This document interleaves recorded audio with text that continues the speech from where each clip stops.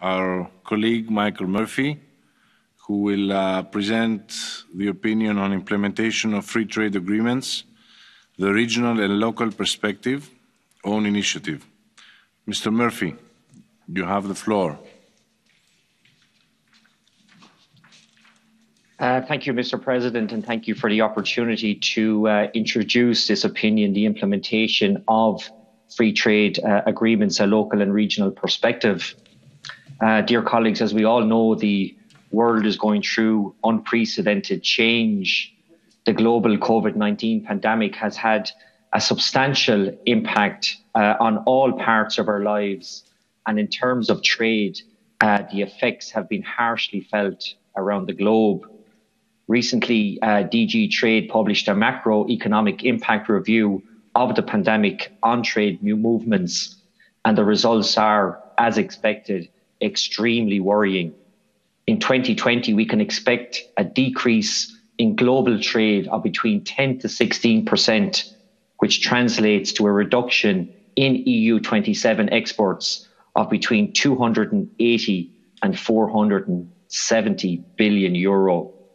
It's important to remember that behind those figures are SMEs, small companies and family-owned businesses, whether exporting directly outside of the EU or forming part of supply chains for exporting that function in our towns and cities and provide financial stability to our citizens, the same SMEs and family-owned businesses that invest, spend and hire local.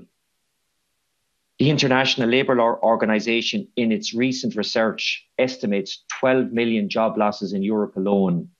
This does not account for temporary layoffs.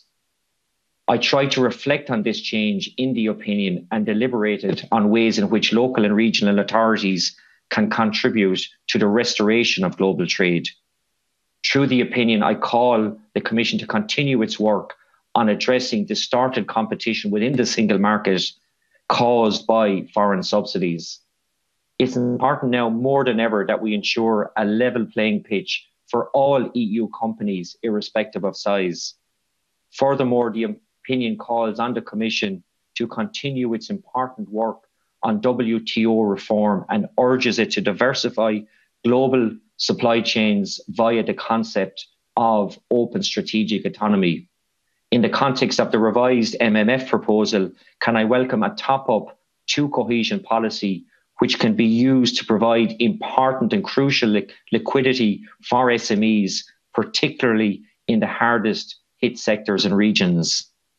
In addition to this, influencing sustainability, promoting multilateralism, and encouraging positive economic growth via open trade must remain an equal priority, and we should use these challenges and make them indeed opportunities for our industry. At the EU level, it is important to continue our support for the European Commission in its active attempts to ensure that sustainability and high labour standards are integral and necessary parts of all EU trade agreements, particularly through the TSD chapters. Negotiations of FTAs by the European Commission must be fully complemented by their implementation on the ground. The COR is well positioned to provide value to SMEs on the ground and give them the access that they need, the correct information, most importantly in the right format. By working with the European Commission, we can ensure that the tools developed by the Union, such as the European Entrepreneurial Network, are fully utilised. It is local and regional authorities that are closest to the SMEs on the ground and, most importantly, understand the environment in which they function. Colleagues, we need to continue reminding the relevant stakeholders of our input into the formation and implementation of FTAs. We are the levels of government who work with SMEs on the ground and create a positive environment for their competitiveness.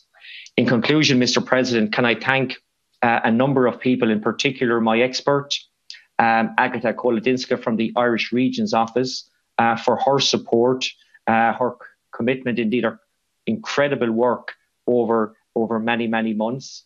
The team at ECON, in particularly Effersini, the many stakeholders that we engaged with during the collaborative stage, particularly indeed the Commissioner himself, indeed the ECON members and coordinators who put confidence in me to be rapporteur.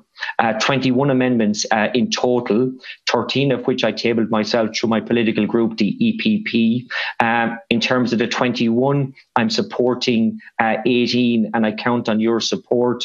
And finally, Mr. President, can I thank you? Can I take this opportunity to thank you, Mr. President, your team, indeed the Secretary General, for your leadership in recent months. Such leadership will be crucial in the months and years ahead as we not only tackle the challenges, but indeed grasp the opportunities as well. Mr. President, thank you very much.